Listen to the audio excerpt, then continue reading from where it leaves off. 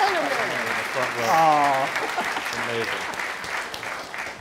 Good evening, everyone. My name is Dave Itzkoff. I'm a culture reporter from the New York Times, and it is my great pleasure to sit down tonight with the two men who dismantled the Marvel Universe and then put it back together, Christopher Markus and Stephen McFeely. Congratulations to both of you. I hope we put it back together. Yeah. That's right. So, people saw the movie. It's great. It's awesome. They apparently are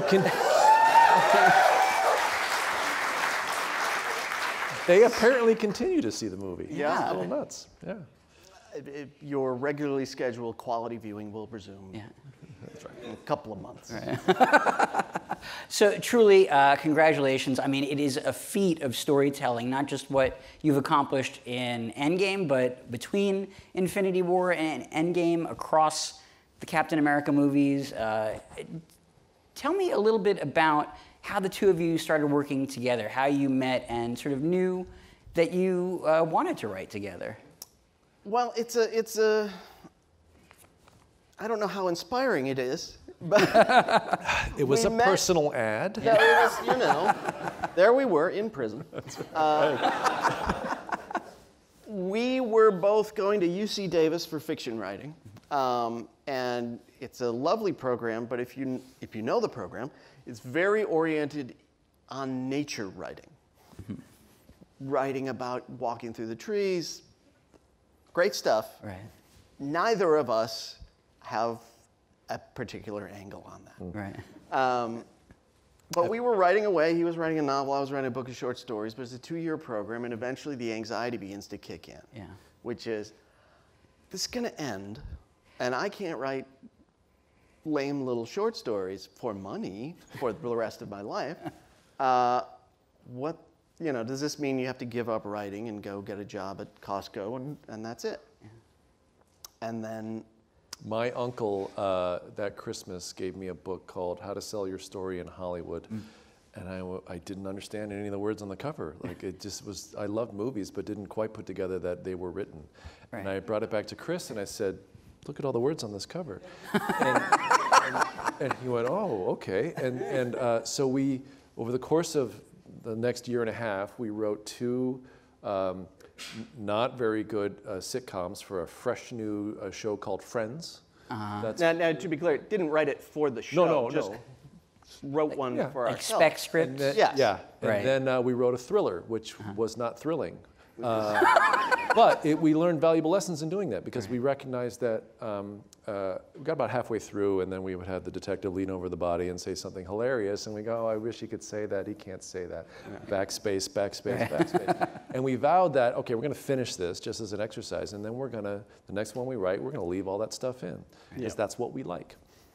Were you both? I mean, did you aspire to write, big blockbuster, epic type films, things that would be seen by billions of people worldwide? No, and to be honest, I think that's why we have continued to write that kind of movie because we didn't know exactly. We did not come with a dream of a particular film in mind. Right. So we just wanted to write. It's really like we know we have this skill. Nascent to early in career skill. Make something out of it? Right. Now, it took a few years, but a big breakthrough for you was a biographical film about the life of Peter Sellers. Yeah. Yes. So, I mean, tell me about, how that came to be. Well, that, there are many roundabouts that we won't go into prior to that, but... yeah, tell me the Hollywood version. Get to the sex. HBO, well, there I was. Spider-Man's in the front row. Pulling on my pants. Yeah. And, a producer named Freddie DeMann had optioned a biography of Peter Sellers by the same name and had set it up at HBO. And they didn't particularly have a take on it. Right. And they kind of put out a cattle call in some ways.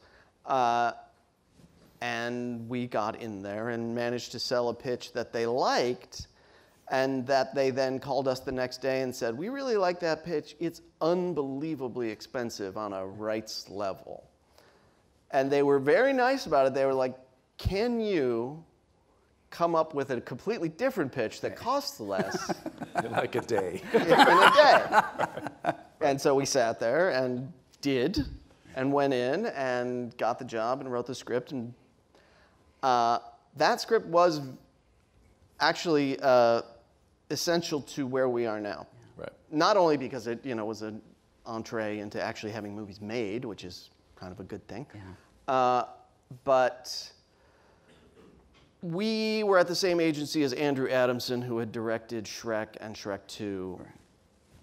And he had read Sellers and just liked it. And we met with him, not on any particular project. It was just like, hey, we're all here at the same place. I liked your thing. Right. And then he got the gig to do Lion, the Witch, and the Wardrobe, which is a big, epic movie with a lot of special effects in it. But they already had a draft that wasn't working very well because it was very close to the book, and the book doesn't differentiate the characters all that much. Right. And so they needed a character pass. They had all the effects, they had all the money to pay for, talking beavers and whatever else you want. They had very skilled people ready to make giant set pieces. So they needed somebody with a small particular skill of differentiating the characters. So Andrew thought of us because he liked the characters in Sellers. Right. So we got onto this big movie by having a small skill, and then just didn't fall over our own shoelaces when writing the the big epic things, and it kind of went from there. Right. Was that the entree into writing Captain America: The First Avenger? Is that how you got that call? Not exactly. That's they're related. I'm proud of this generally, that people they rarely fire us, So we were in Narnia for 2.5 movies, and but when we came out, no time had passed. That's right.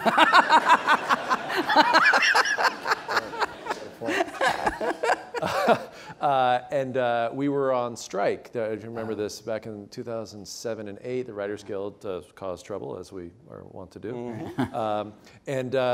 And as we were walking the picket line, I remember getting a call. It was basically, don't come back to Narnia, we're moving on.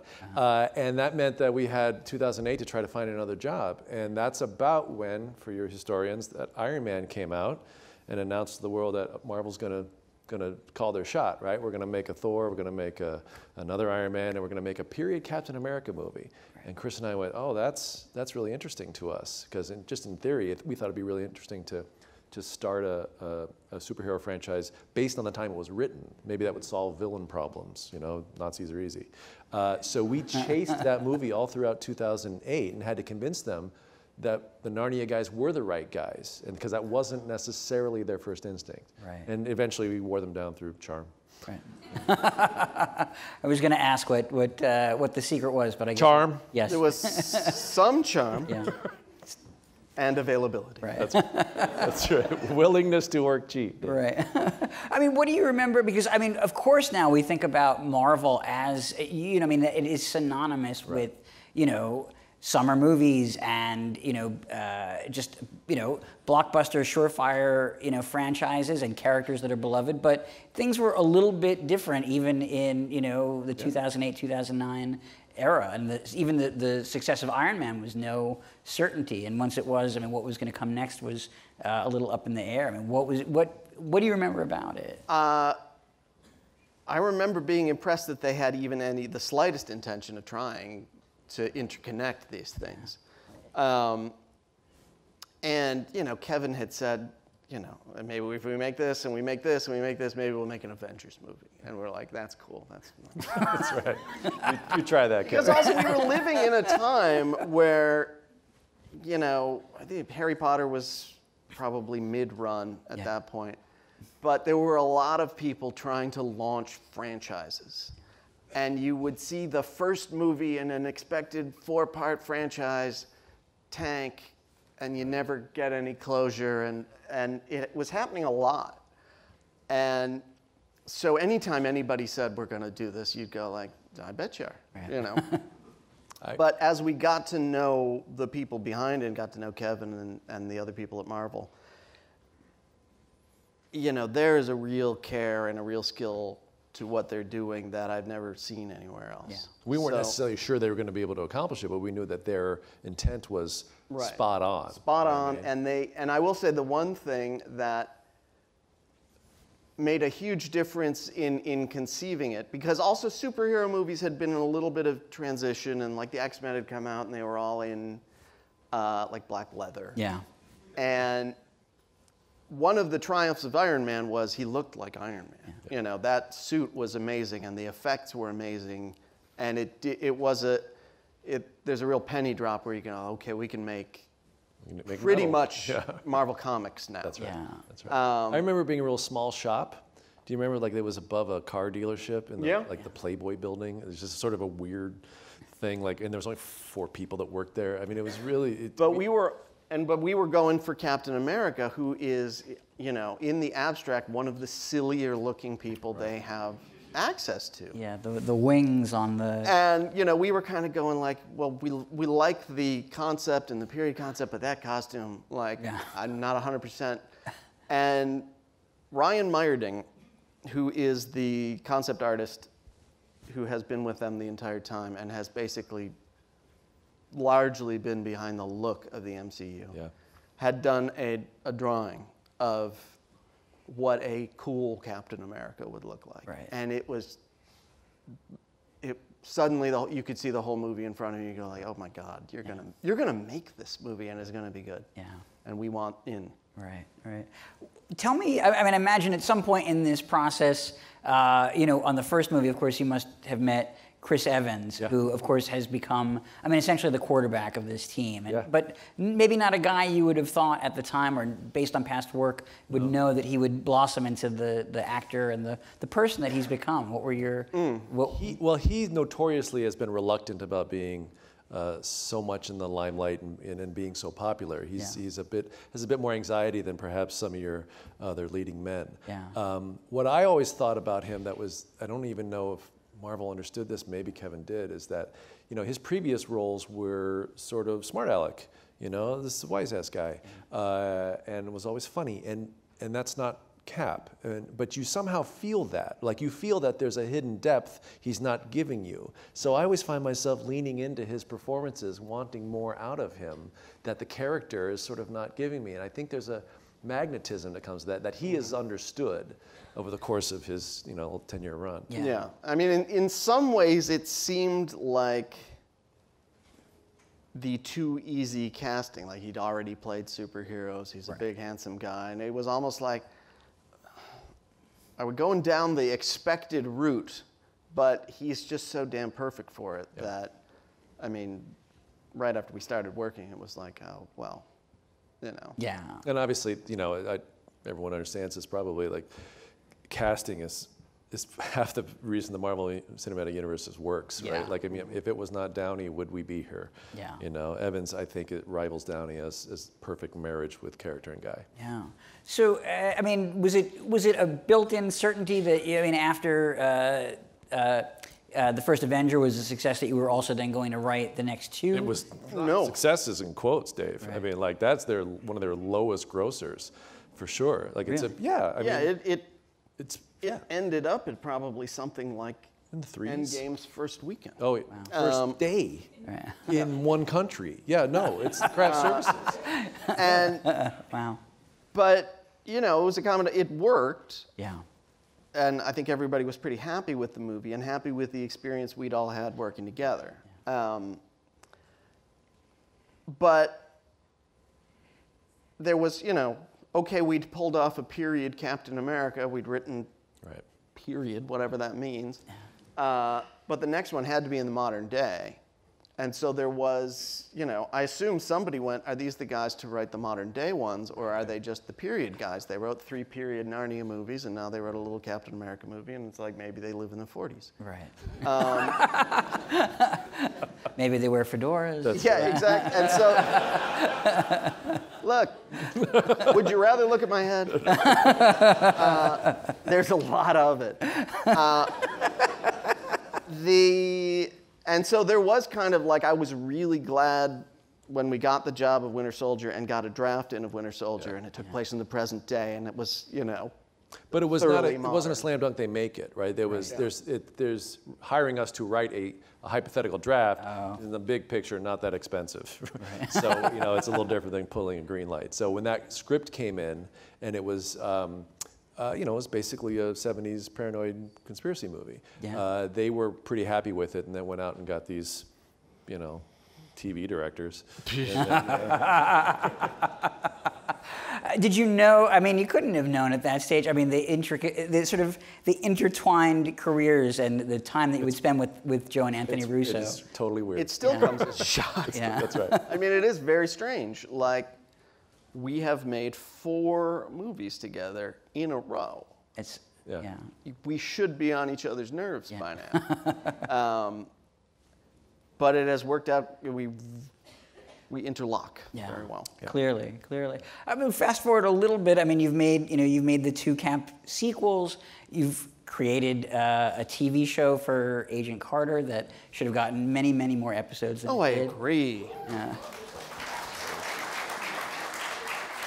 Now, at what point does Marvel come to you and say, hey, we've got this idea where you guys are not going to write 1 movie, but you're going to write 2 movies that are going to be interconnected and basically involve every single character we've got and every actor we've got? They basically came to us while we were doing Agent Carter and prepping and still finishing the script for Civil War. Right. And my primary reaction was, no. I'm very tired, and that sounds like so much work. But it was also an opportunity that clearly was never, ever going to happen again. It's 2 parts. It's the biggest puzzle that we would ever face. Yeah. That I dare say very few screenwriters have had the opportunity to try to write this complicated a narrative. Yeah. So, do what scares you. So, we tried.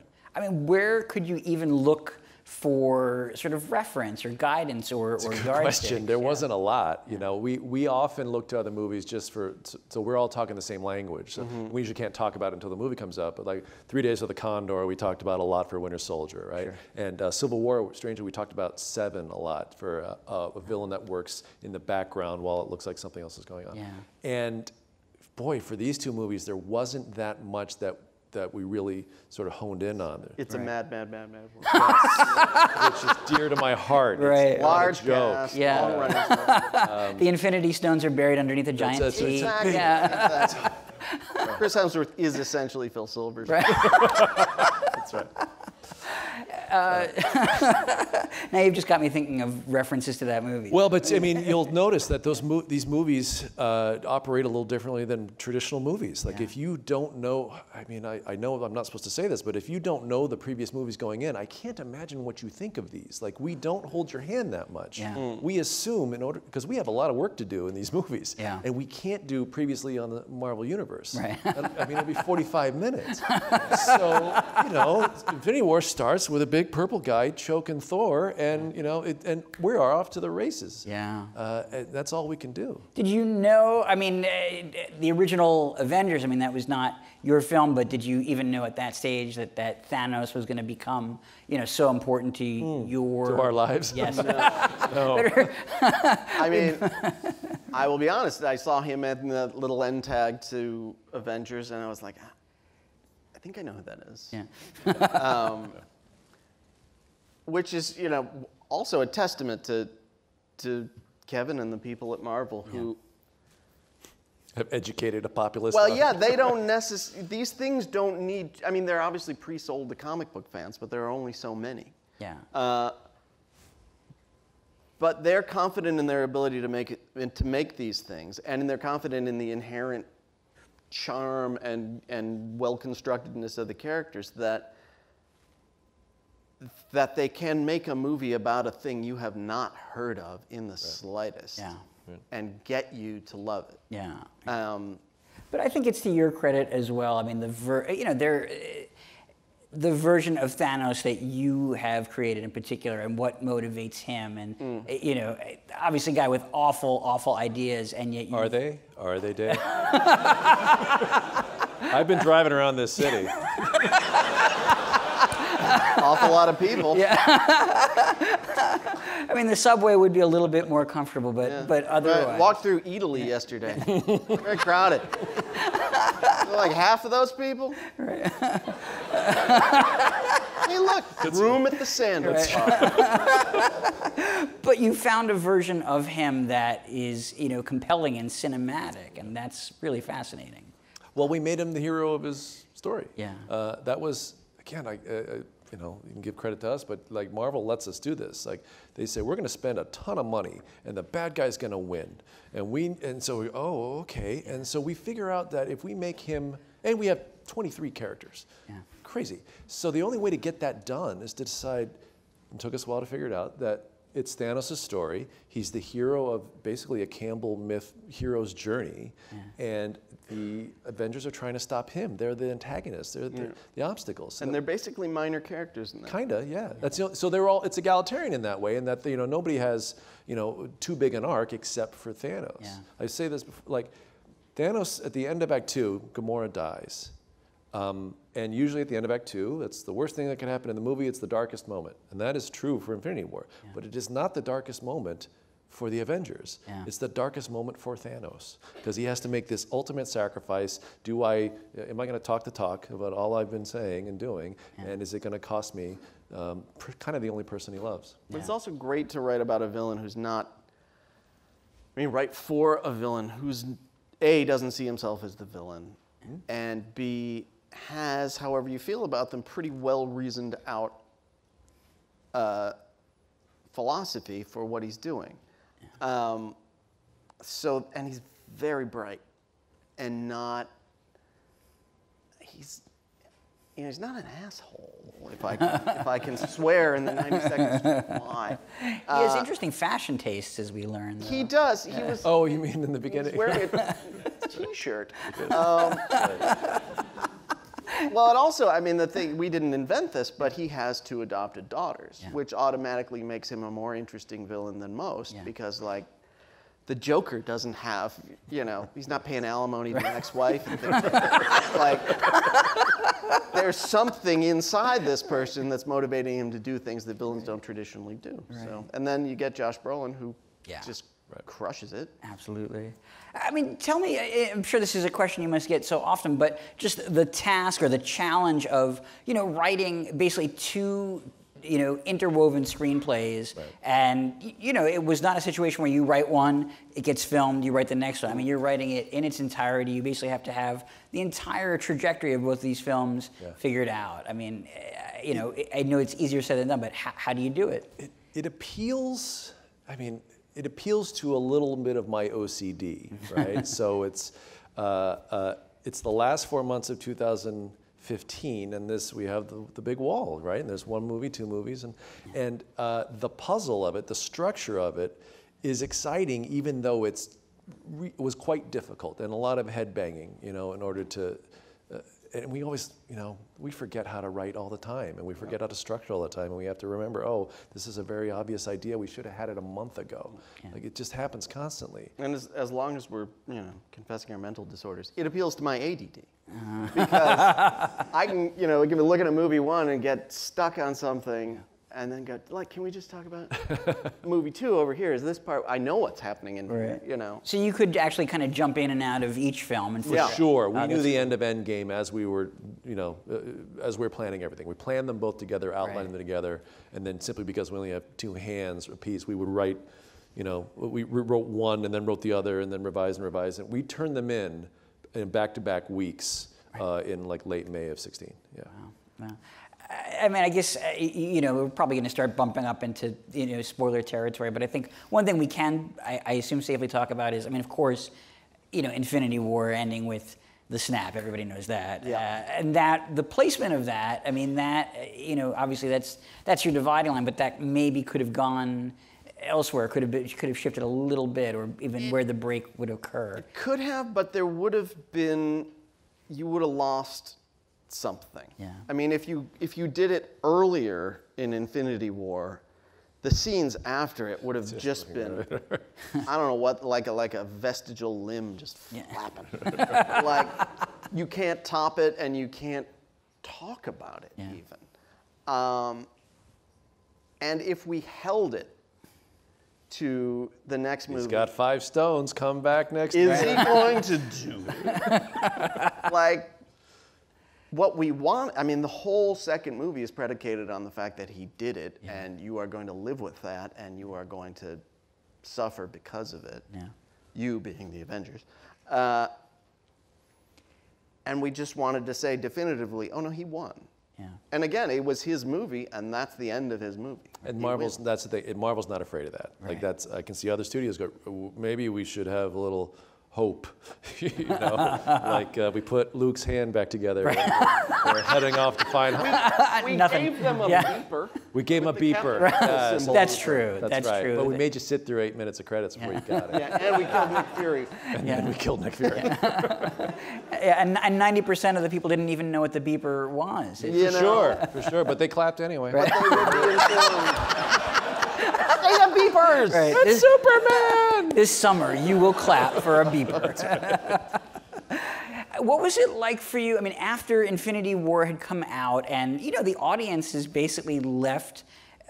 You know, I mean, crushed. Yeah, we spent as viewers about a year just kind of wallowing in that belief that, I mean, you know, on some level we know they're coming back, but we just saw half of them get wiped out. And you know, as writers, I mean, you know what's coming next. Right. But how did it feel to kind of see that wash over the viewers of the film? I've had far better movie-going experiences on this movie. Because the last movie, I would, you know, sneak into theaters and you know, at the end of the movie, I can't hear anything. Yeah, there's because no everyone's cheer. just sort of catatonic, or maybe they're sniffling and there's nothing. Yeah. But when I sneak into movie theaters now, there's just like, there are roars and cheers and some sniffling, and that is much more satisfying. But it was, I mean, it was pretty incredible to see the emotional response to the snap. I mean, we've lived with all the things that happen in these movies for 4.5, 5 years. Yeah. The emotional impact on us is somewhat deadened after, you know. We're dead inside. 15 drafts. And you've seen 40 takes of someone die, and it's like, I'm really over you dying. But to see people crying and shocked and not sure what to do with themselves, you know, it doesn't give you a sense of power, but it gives you a sense of, like, responsibility. Well, responsibility, but also people are very dialed into what we are doing. Yeah. And it made me very happy that we had Endgame coming because I know it's the right antidote to what they just experienced. That's well said, absolutely. And I mean, the total shooting time on both films back to back was what, like 200 days? Yeah, something like that. Yeah, we was a year. Yeah, we moved to Atlanta middle of 2016, and then shot all of 2017, and then another month here and there. Yeah, and I mean, of course, you know, you're not the directors of the film, but you are still there every single day. Yeah, every day. Yeah. Were there, you know, I mean, again, you know, with respect for people who may not have seen the film yet, but were there ever problems that you were called on to solve? Sure. Yeah. All the time. Yeah, it's again more than most movies. You know, Chris and I know, forgive the pun, where the bodies are buried, right? So, and it's so complicated in some ways, and you're doing two at the same time, and sometimes you're doing movie two on a Tuesday and movie one on a Wednesday, and so it was job security. Because, you know, when are you going to fire us? Who are you going to get? Like, we're the only ones that know what's happening here.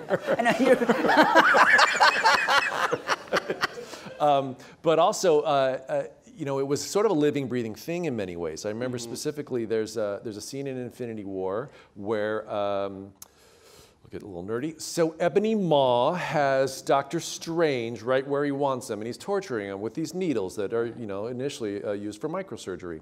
And Tony and Peter and Dr. Strange's cloak are way up here, and they're spying on him and trying to figure out how are we going to save him.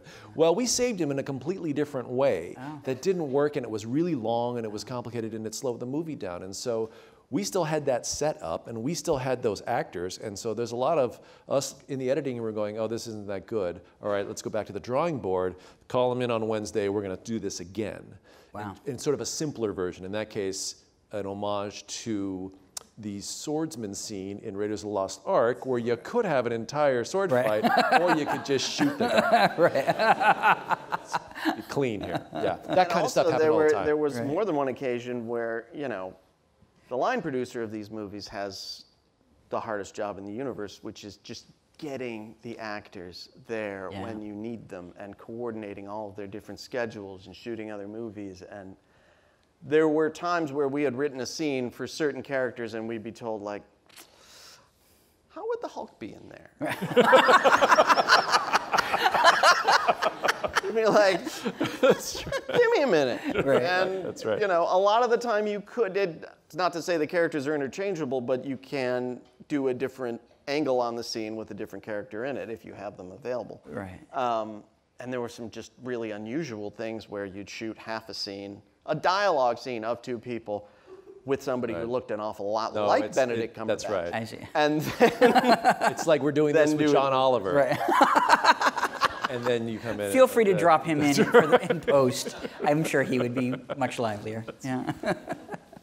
Now, I mean, among the many challenges that you face is the fact that between Infinity War and Endgame, there's still going to be Black Panther. There's going to be Black Panther's was like 2 immediately months before. Okay, right. That's right. its own different story. So right, that hasn't. Yeah. Right, the audience hasn't seen that yet, but there are going to be characters from Black Panther in these films. Yeah. Then we're going to get Ant-Man and the Wasp, and then we're going to get Captain Marvel. Right. So she hasn't even been sort of introduced to continuity, and you're writing whole scenes for her. Right. I mean, Oh, and she's acting. Do the math here, right? Yeah. So if you've seen Captain Marvel, you know it's a 90s movie, but Brie Larson has to shoot our movie first, which takes place 20 years later. So she has to pretend to be a person who's 20 years removed from a movie she has not shot and has kind of not written yet, right?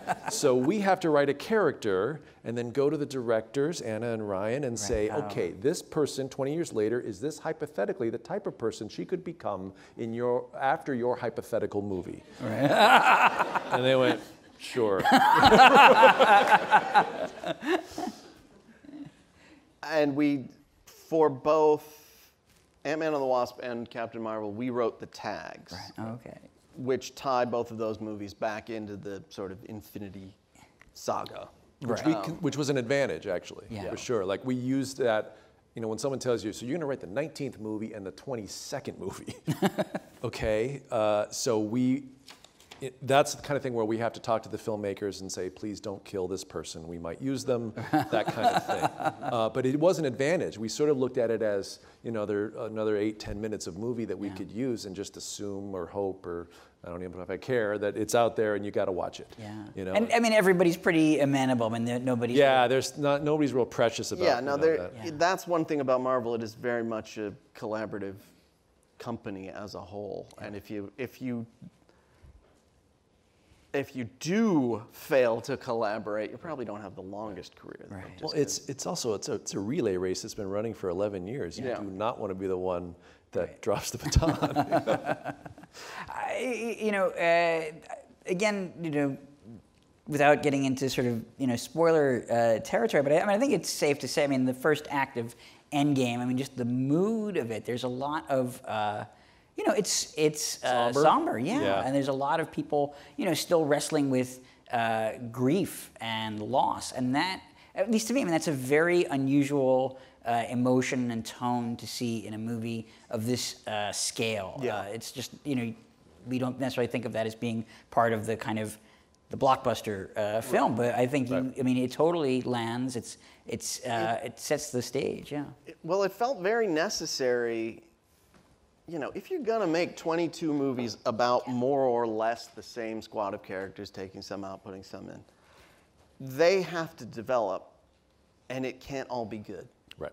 And we all in our lives take some pretty big hits that take some time to recover from. And what makes these characters relatable and maybe differentiates them from some of the other things is that the movies are all about the people inside the costumes. It's not really about Iron Man. It's about Tony Stark. It's about Steve Rogers.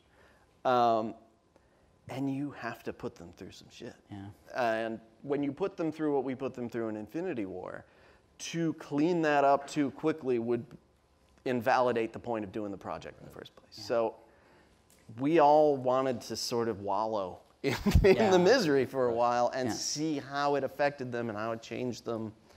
And that was, I mean, it was a lot of fun in a perverse kind of way. Yeah. I think Marvel has earned the right to do that. They've certainly earned the ability to risk that, right? Because you're probably going. You're going to go to that movie after the snap. You may not go 4 times, but you're going to go because you've been to the other ones and there's this anticipation. So, I mean, we've sort of joked that the movies we've done with Joe and Anthony are the broccoli movies. And that Thor Ragnarok and the Guardians get to be candy, and we're your vegetables, right? But so we sort of. But you'll die if you only eat candy. That's right. We've got some questions on note cards from audience members, but I guess before I start asking them, I mean, I think it bears asking. I mean, there was so much talked about before Endgame opened just about the running time of it, and that again is sort of an unprecedented thing to have a 3-hour movie in this sort of category. But I'm happy to say I thought that the movie completely earned that. I wish it was even longer. Maybe not everyone would feel that way, but I could have lived in there for a long time. Was there? I have some footage for you. Okay, great. Was that ever a point of contention just in the course of making the film, that once it became clear it would need to be this long, that were people starting to get a little nervous about that? Not that I saw. I mean, everyone was pretty much in agreement that if you take on this project and you're going to try and tie up 21 preceding movies, if you get that done in 90 minutes, you have screwed up. Yeah. This requires respect and to honor everything that came before in order to bring them to an organic conclusion, so that when you do things like we do at the end of this movie, which I'm not going to tell you people out there in the dark. They know. It feels right and earned and not abrupt or like we needed to get to the ending. Yeah. Probably spent half a morning talking about whether or not we should split it. Like, is it 3 movies? Oh. Not terribly seriously. We it would be where like we just split it. One great movie or two. Like, that's the thing. One of them would have sucked. Yeah. So we a movie and then a DVD that we hand you at the exactly. Like that. Yeah. Here's more fighting. Yeah. So this question comes from an audience member named Josh, and he asks, what challenges did you face when writing superhuman characters and trying to make them feel grounded and vulnerable? Well, you have to find their weak spots. I mean, the Hulk's vulnerability is not that he's, you can't punch him, but he's got all sorts of flaws, and they all do. And that's the legacy of Stan Lee and the classic Marvel comics. And what differentiated that from the other comics that were around at the time was they are a neurotic bunch of people whose superhero abilities are really getting in the way of living a normal life. And are impacting them in negative ways.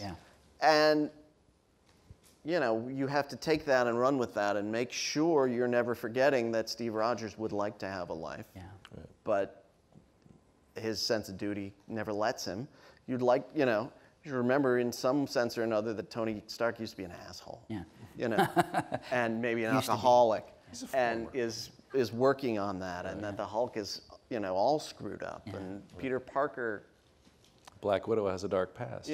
Like it's a bunch of very screwed up people that you're watching. We often say we don't, like, our slug lines don't say Black Widow or Captain America, they say Natasha and Steve. And so we definitely don't write for the costume, we write for the people inside. So you were talking about Stan Lee, and there's a question from an audience member who asks, did you guys ever speak with Stan? And if so, what was it like working with the man who helped create the Marvel Universe? We met him twice for his 2 cameos. Well, 3 actually. Well, there's one in Endgame and there's one. No, I know. I don't remember. I don't think I was there for the bus day. Yeah, Right. I might have been. I don't remember. We were there for Tony Stank. Yeah. Greatest thing, I have to say this, is I love Stan. Yeah. But, you know, Stan knows knew Robert Downey Jr. as Robert. And he kept going up and going, I have a package for Robert Stank. You're like, Stan. Tony.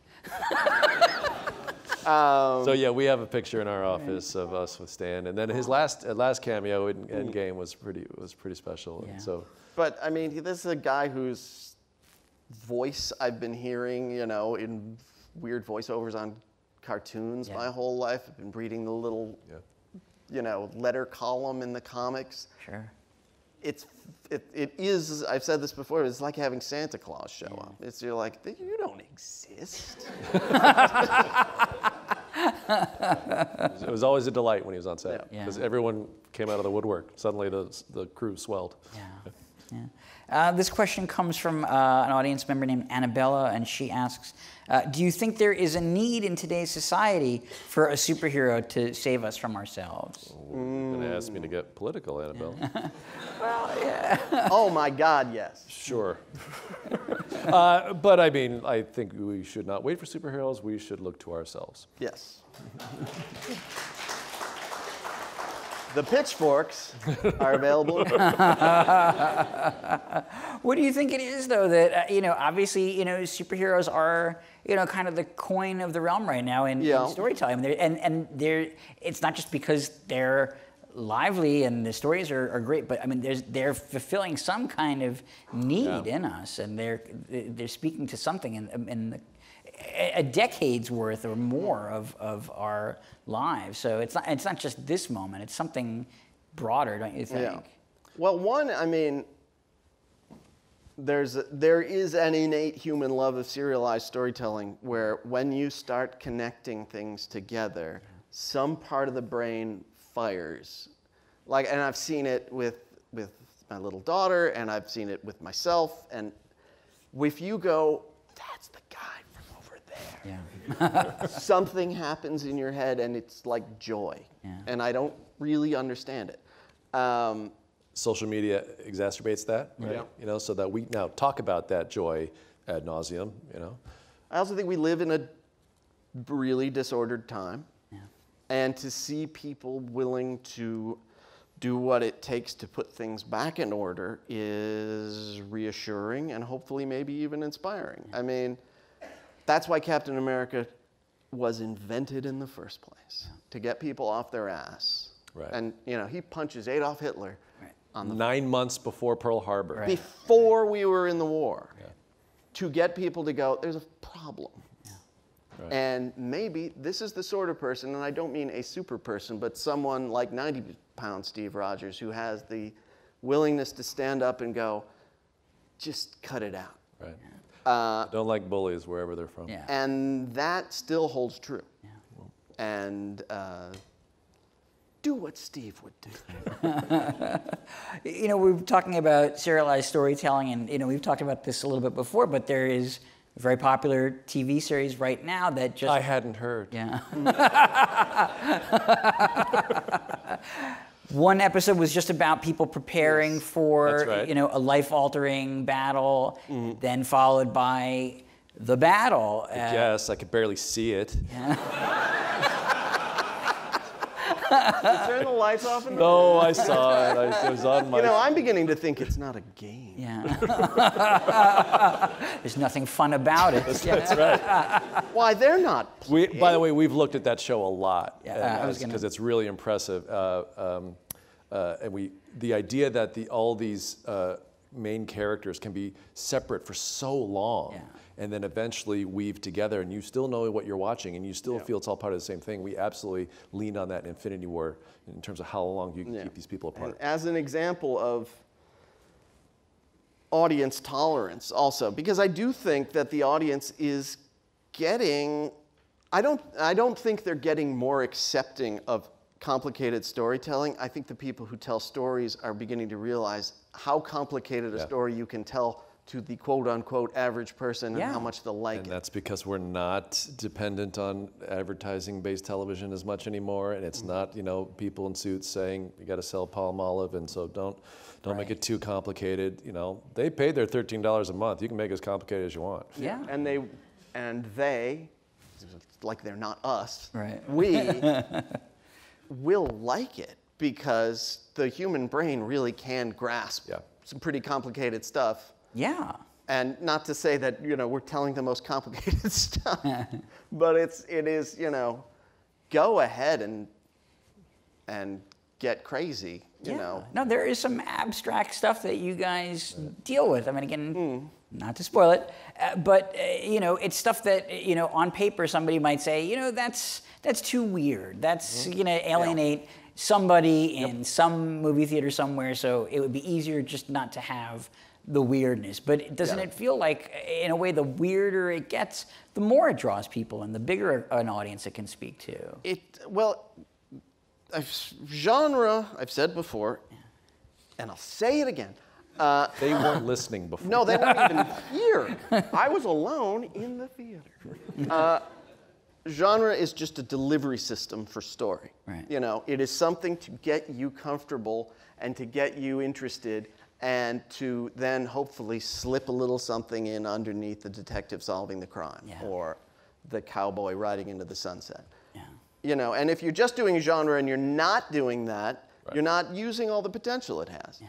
But to judge a genre more harshly because it's has people in funny outfits rather than, you know, rugged seafaring wear in a seaport town.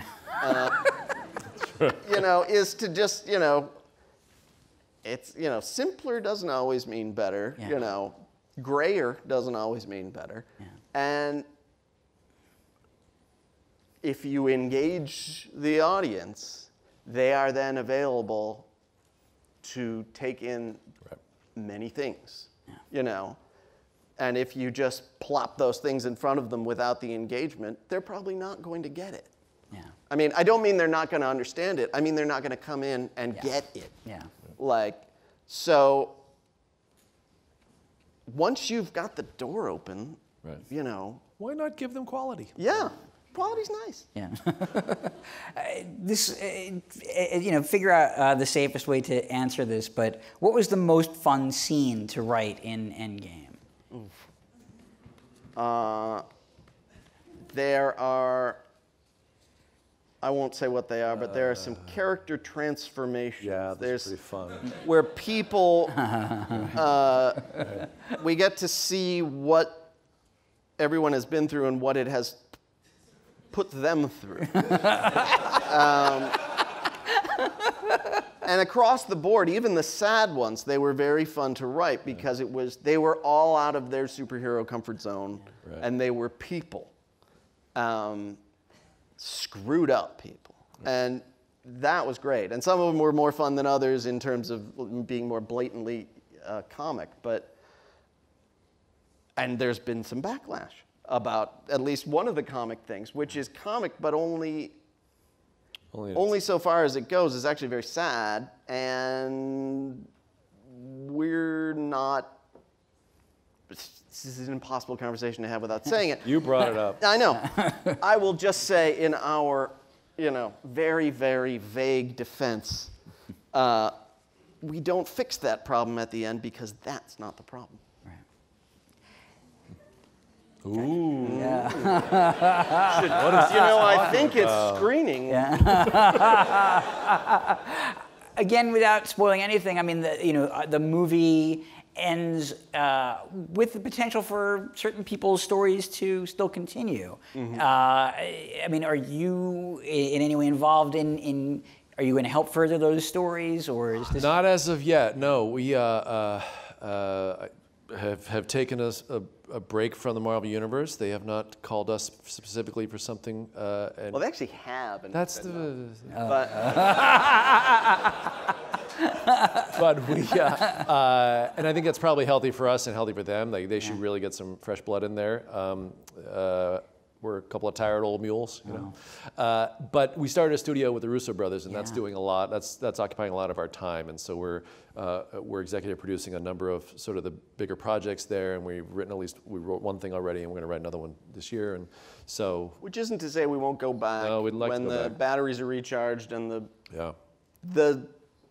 you know, we can't get bigger. We can't write a bigger Marvel movie with more people in it. So, you know, we got to kind of go back and find one character and see what we can do with that. Right. I think we have time for one more question. It's a little bit spoilery. It's just. You have a lot of them there, Dave. You don't have to pick that one. No, it's a good one though, and you know, it's not going to. And it's the last one, so what are they going to do? Exactly. We'll be halfway out the door. What was the inspiration for "I Love You 3000"? Robert. That is. So the line went, "I love you tons. I love you tons." And so he says, "I love you tons," but his children say to him, "I love you 3000." In real life. In real life, yeah. So we allowed him. Yeah. Yes. What are we gonna do? I don't want to make this all about me, but I have a 4-year-old son, and he hasn't seen the film. I don't think he could make it 3 hours, but he says to me, "I love you gazillion." And so when I heard that, I mean, I was blubbering away. I loved the idea of Dave Itzkoff blubbering away in the theater. It gets me right here. I'm a soft touch. What can I say? I believe we're out of time. It's 8:30, but I just want to say thank you and congratulations to Christopher Markus, Stephen McFeely. Thanks very much, Dave. Thank you.